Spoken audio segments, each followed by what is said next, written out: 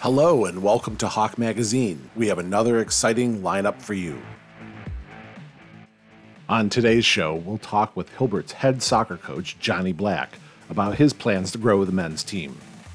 Next, we'll hear from the soccer team's defenseman, Jacob Donner, and the team's trip to Northern Ireland. Switching gears to American football, we'll meet up with head coach of the football team, Ted Egger, on developing his team for the new season. And last but not least, we'll talk with junior linebacker Tyvon Roach on his developing team. All that and more next on Hawk Magazine. Hi, welcome to Hawk Magazine. I'm Chris Cronin. We are here today with men's soccer coach Johnny Black. Coach, welcome. Thanks for having me. Oh, of course. A couple of questions for you. First off, do you have any playing experience? I played in Northern Ireland, where I'm from, since childhood. Everybody plays. It's just the main sport. Everybody plays in school. Everybody plays club. Everybody plays. When I was fortunate enough at 12, 13 years old, signed a professional contract with Tottenham Hotspur, and then once my education finished at 15, I moved across to London to live and play.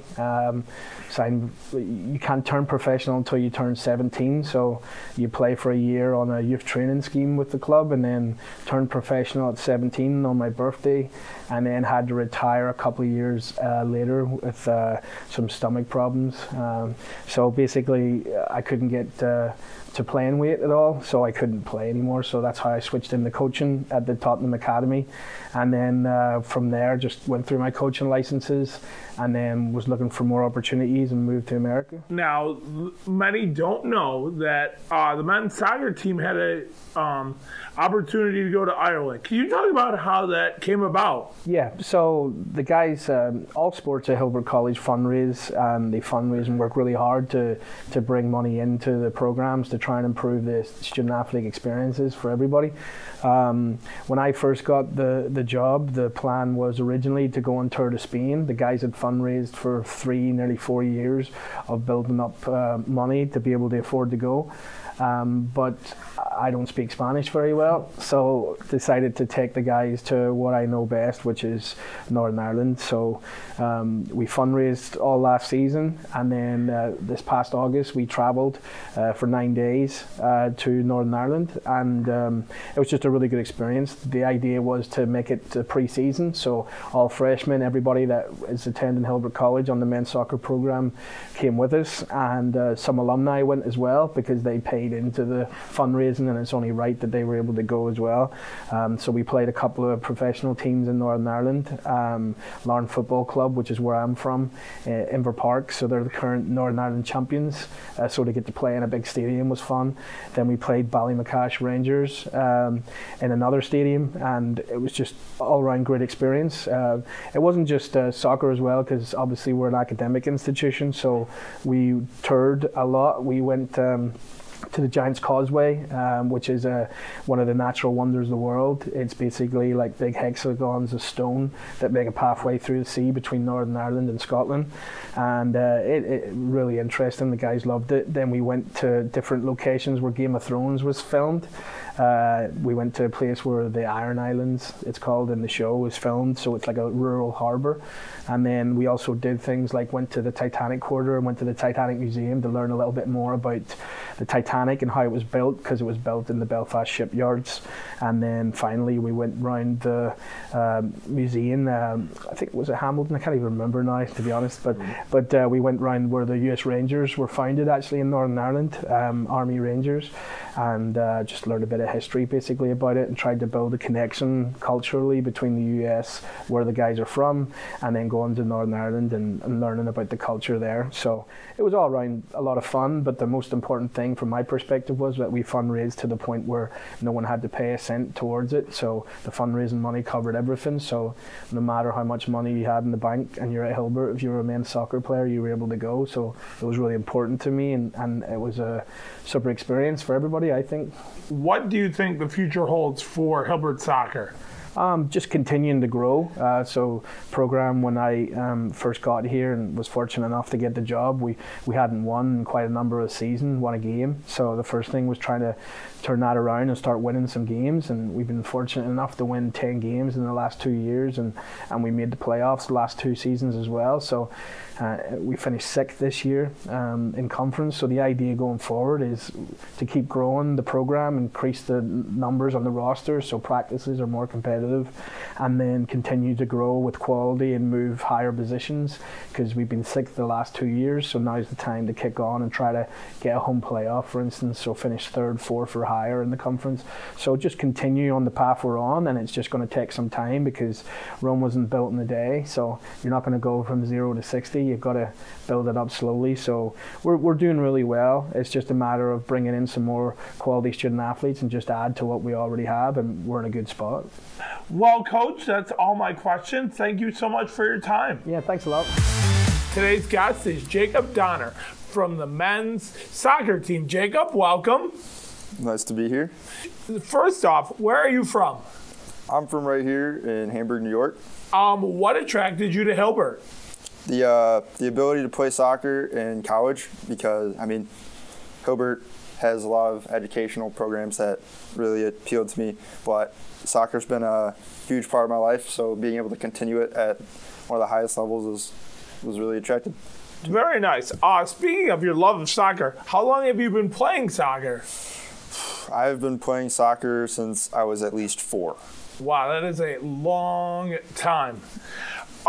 Can we just talk about your freshman year and how it ended in injury, but then coming back your sophomore year and scoring your first goal? Can you just talk about your attitude getting back from injury and then, scoring your first goal from your sophomore year?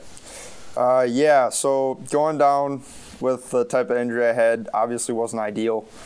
But yeah, no, coming back, it took a lot of mental strength to be able to come back and perform as well as I did for my sophomore season.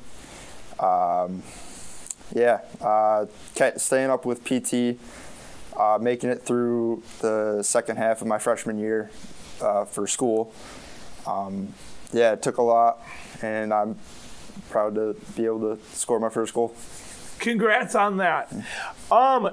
You and the soccer team got a chance to go to Ireland. Can you talk about the trip and the experience and the memories that you made on that trip? Ireland was beautiful. It was very green. The scenes were amazing. We got to go to the Giants Causeway, which was awesome.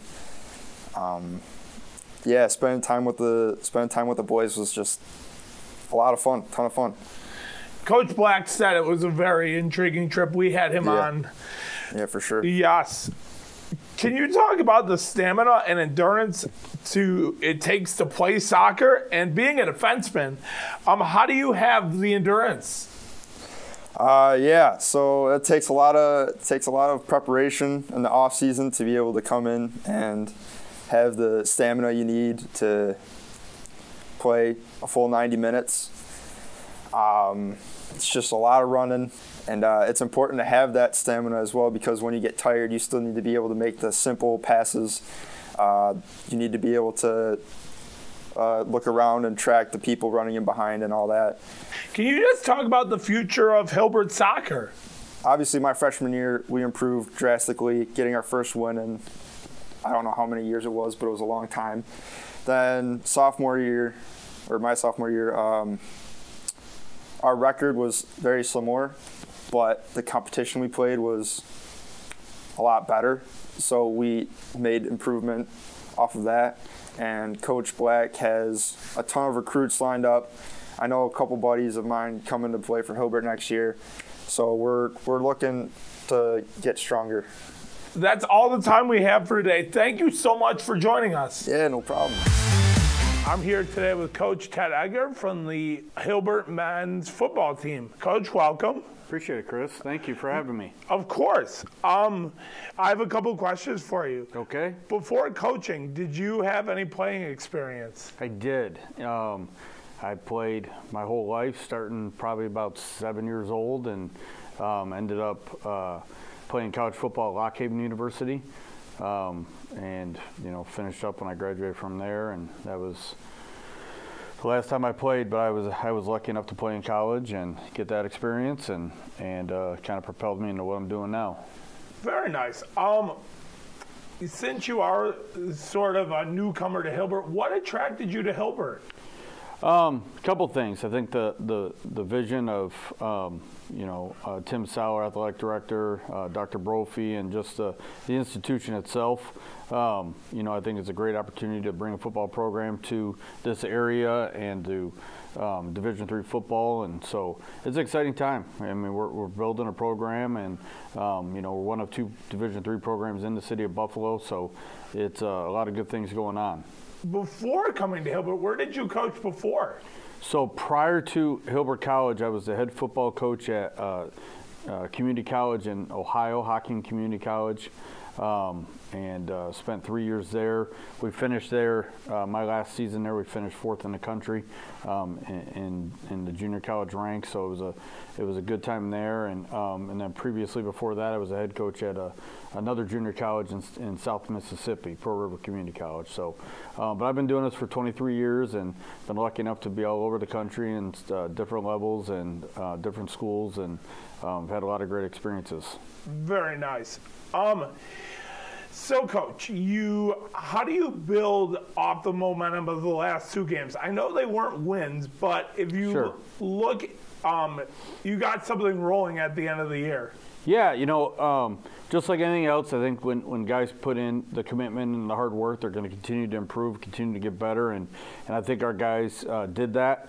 I think our guys got a lot of great experience this year, a lot of game time experience, which was needed, and they started to find out what it means to be successful and how to win football games.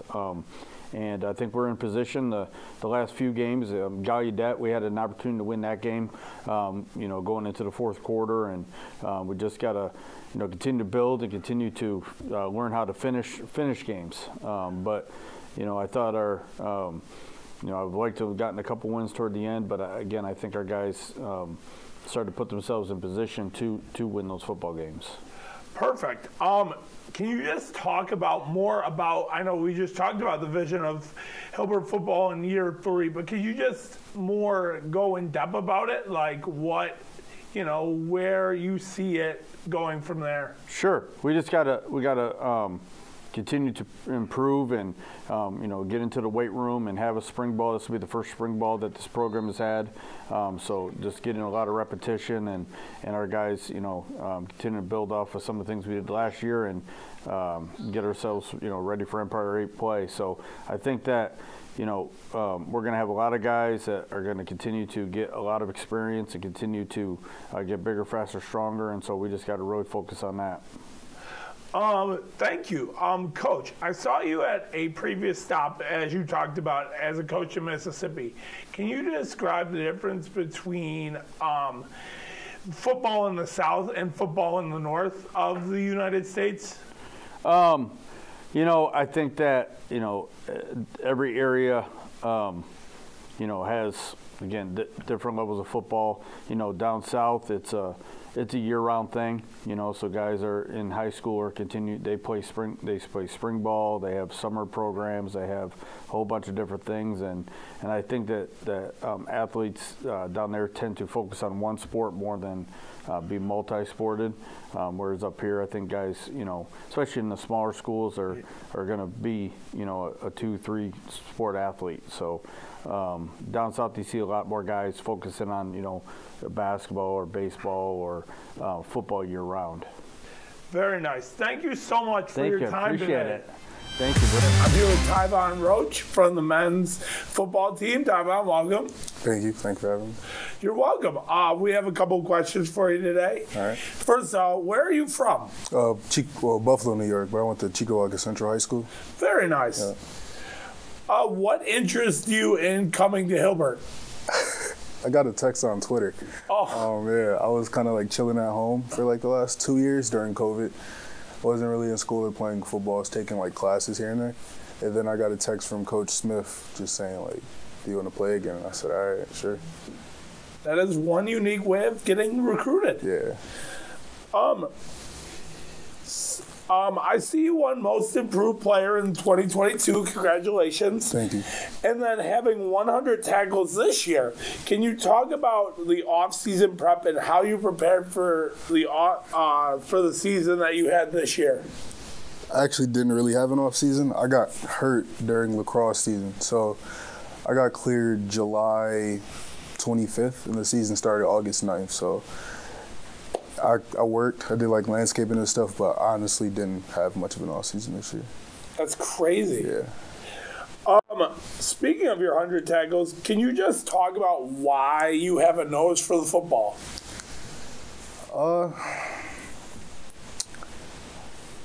I would say it's more instinctual. I don't know, just kind of, I've been playing for a while, since 2008. So just, I guess, the flow of the game. And in high school, I had really good coaches. I did go to a smaller school, but we had position coaches, film training. So I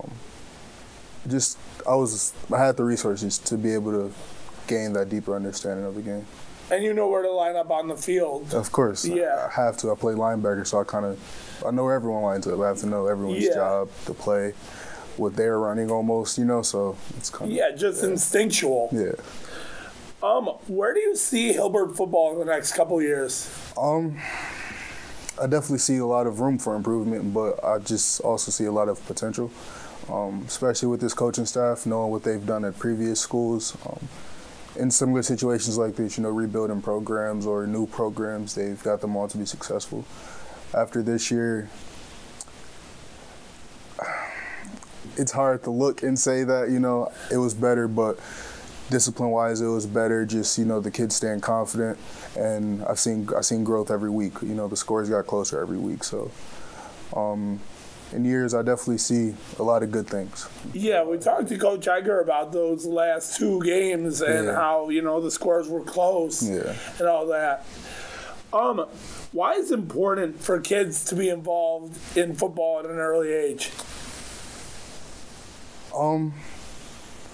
I feel like it's hard to get used to getting hit, like as you get older, Yeah. So when you're young, it's kind of just, it becomes normal, I guess. So I feel like getting kids in young, and I wouldn't say too young. I coach Little League, so I coach 8-year-olds, and honestly, I think they're too young to be like playing tackle football, because they're too young to even really teach how to tackle correctly or how to have that body control. So if you were in a position to say this is where kids need to be, you would up the age? Yeah, for sure. But I would say flag football is good. It just teaches teamwork, and it kind of shows you that no matter what your position is in life, bigger picture wise, it still kind of matters, whether you're football wise, offensive line, quarterback, receiver, it kind of just shows how to operate in a team environment.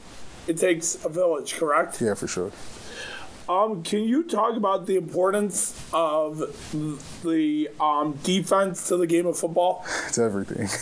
Because, I can still win a game if they don't score, even if our offense doesn't score. If the other team doesn't score, I can win. I will have to score. But, of course, you need the offense, but the defense kind of sets the tone. It kind of shows how this game is going to go. I like to be on the field first because I like to show my presence. So I feel like it's more of a, I guess for lack of better words, intimidation thing, just, you send your dogs out and you start And, you talked about being first on the field, and that's that opportunity to set the role of the game or set the tone, rather, of the game. One more question. What are your off-the-field hobbies? Off-the-field hobbies? It's kind of hard to call this an off-the-field hobby because I play here, but I would say lacrosse. I've never played lacrosse before, so being able to just come here and play, it's kind of relaxing because I don't know, I don't have such a big role, so I would say lacrosse, or I like to read. People don't really know that, but I read a lot, so I would say reading. Very nice. Yeah. Thank you so much for your time today. No problem. Thank you. That's all for this edition of Hawk Magazine. Be sure to stay tuned for future shows, and please remember to support our Hawks. To that I say, Hawk yeah.